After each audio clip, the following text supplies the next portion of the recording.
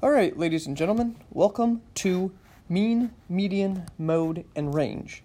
This is pretty much a review from 5th grade, 4th grade. We're just going to throw in range in there, which is really the only one that's a little bit different. You're going to be doing this today in Mrs. Gell's and Miss Turner's class, so here's the deal. Today, your graphic organizer, you will not submit to me through a picture. You will actually be turning it into Mrs. Gell's and Mrs. Turner. Also, your worksheet you will need to turn in to Mrs. Gell's and Mrs. Turner before you move on into your agenda. All right, so we're going to go ahead and we're going to get started. Basically, your objective for this video is very simple. You should be able to calculate the mean, median, mode, and range from a set of numbers. All right, so let's define these words and learn how to find them. Plain and simple. All right. So you need this graphic organizer. Mrs. Gell's, Miss Turner, they should have it for you. You should have been able to pick it up at this point. If you haven't gotten it, you need to get it. All right. There is an independent task and there is an exit ticket. All right. We're going to take our notes. Remember, okay, at the top of our graphic organizer, it says, what is it? How do we find it? And an example. You're going to see all of those in this PowerPoint and in this video. All right. So we're going to go ahead and get started. Okay. Right now, we're going to first start, what is the mean and how do we find it? All right, so the mean. Well, the mean is the numerical average of the data set. So right now, what is it? Well, that's what it is. It's the average, okay? This word you're going to see, the average, okay? You're going to need to know that one. So that's the real big one that you need to know. The mean is also found by adding all the values in the set and then dividing the sum by the number of values. So you need all of that in there as well.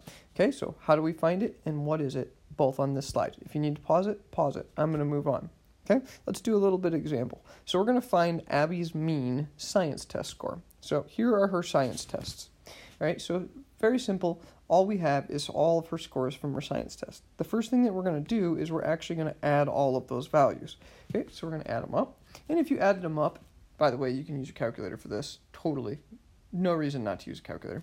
Okay, you're going to get 783.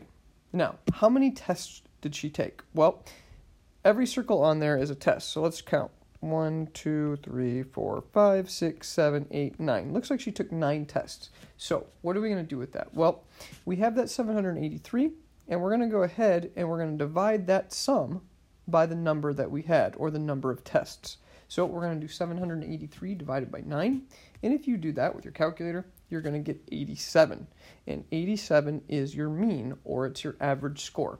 So her average score is 87, or the mean of the numbers. That is your example. You should have written this example on the right-hand side. You should have added them all up, divided by 9. There we go. Okay, let's move on to the next one. All right, what is the median? The median is the easiest one. Okay, how do we find it and what is it? Well, the median is just simply the number that is in the middle of a set of data. Now, we have to be careful. That set of data needs to be organized from least to greatest. Okay, but it's the middle number. That's really important. It's the middle number. Okay, and how do we find it? Well, we have 2 steps. You need to arrange the numbers in the set in order from least to greatest, and then you find the number that's in the middle. So it's very simple. All right, so let's do this again. Let's look at those test scores. All right, here's the test scores. And this time, I put them in order from least to greatest. So remember, the first step you should do when you're trying to find median, or the mode, or even the range, really, is put them from least to greatest. Okay, so now that they're in order from least to greatest, we're going to find the number that's in the middle. And how I'm going to do that is very simple. I want you to watch. You're going to start by crossing off the first one on the left side and the first one on the right side. You're going to do the same thing again. And then you're going to do it again. And you're going to do it again. And wait a minute, there's only one left, and that is the middle number, which is 88. Okay, so the mean, or the middle number, happens to be 88. So that's the median. All right. Now, there's a little trick, though. All right. There's a little trick. The median, it sounds like medium, which is in the middle, right? It's the middle size. But what do we do if there's 2 numbers that are in the middle? Okay, so what if we do if there's 2 numbers? So, for example, I'll show you a little set. Say we have 4, 5, 6, and 7. What if there's 4 numbers in our set, and there's 2 in the middle? So if I crossed them off, I have 5 and 6. What would you do? Well, you simply add those 2 numbers, which is 11, and you divide it by 2, which would give you 5.5. That would be the mean. or I'm sorry, the median. That would be the median for this set of numbers. All right? So here we go. Let's do this. This time, if I crossed them off, okay, I would have had 1, 1, 1, 1, 1, 1, and this time I had 2 in the middle. What should I do with them? You should add those two numbers and then divide it by 2. So if you add those two numbers and you divide them by 2, you're going to get 183 divided by 2, and that should give you 91.5. Let's move on. Okay, this time, what about the mode? The mode's the easiest one. Okay, by all means, easiest one.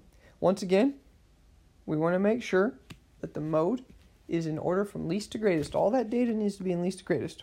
Okay, and this is the one that occurs the most often or the most frequently. So a set of data can have one mode, more than one mode, or no mode. Okay? All right. So once again, we're going to arrange these from least to greatest. It makes it much easier to find the mode. And then what we're trying to do is figure out which number occurs the most.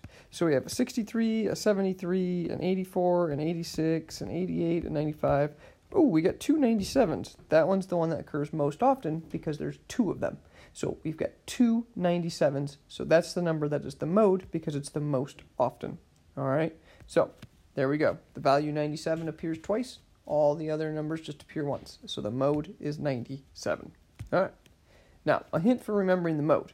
The first 2 letters you give you the hint. M-O, mode, most often. All right. There you go. All right.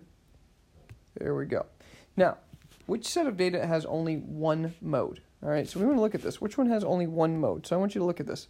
Okay, first thing that they should have done is probably ordered them from least to greatest. But what I want to show you is that there is an 18 and an 18 and a 7 and a 7.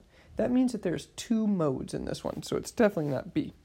Okay, this one has a 16 and a 16, and the top one has, let's see, no numbers that are the same, so that's fun. So C should have been our answer. It should be C. All right, let's move on. Which data has no mode? Well, once again, we just did that. A had no mode, so boom, there it is. And finally, which one has more than one? I already showed you that one too. That was B because it had, or sorry, it's not B this time. Whew, they switched the numbers around. Let's look at it. Okay, which number has more than one? Well, there's a 16 and 16. Let's see. There's nothing in that one. Oops, they didn't mess the numbers up. They're the same. Boom, there it is. It's C, as it should be. It's C. All right, there you go. That's the mode. All right, let's move on. Last one, the easiest one. What's the range? How do we find it? Range, very easy. Okay, the range is the difference between the lowest and the highest values. So very simply, what you're going to do is you're going to find the lowest number, and you're going to find the biggest number, and you're going to find the difference between those, which is simply done by subtracting the biggest one and the smallest one. All right, so it's the largest number minus the smallest number, and that gives you the range. That's how you find it. Boom. Okay, so once again, we arrange these in order from least to greatest. They're already there.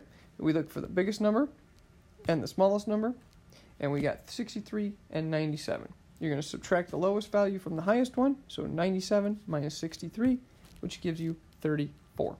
34 is the range or the spread of this data. Okay, so the range is 34. All right, so you need to try these 2 on your own. I want you to pause the video. You go ahead and try these. I want you to find the mean, the median, the mode, and the range of all 4 of those before you can move on, and then you're going to check these. Got it? Good start. All right, guys, we're going to go ahead and get started.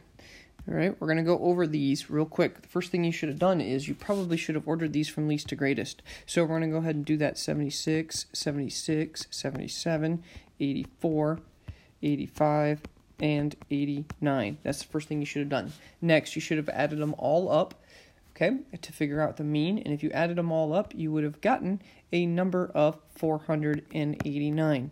You went ahead and divided that by 6, and if you would have divided that by 6, you would have gotten a mean of 81.16666, which 81.17. Okay, the median. Next thing we had to do is cross them off to find the one in the middle. So we're going to go ahead and do that.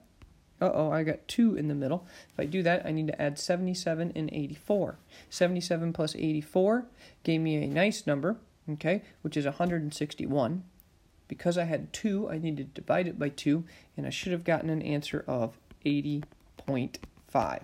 Last thing, I needed to find the mode, which was the one that happened the most often. That was 76, and the range was 89 minus 76, which is 13. Those are the answers. The next one, they're already in order from least to greatest, which is awesome.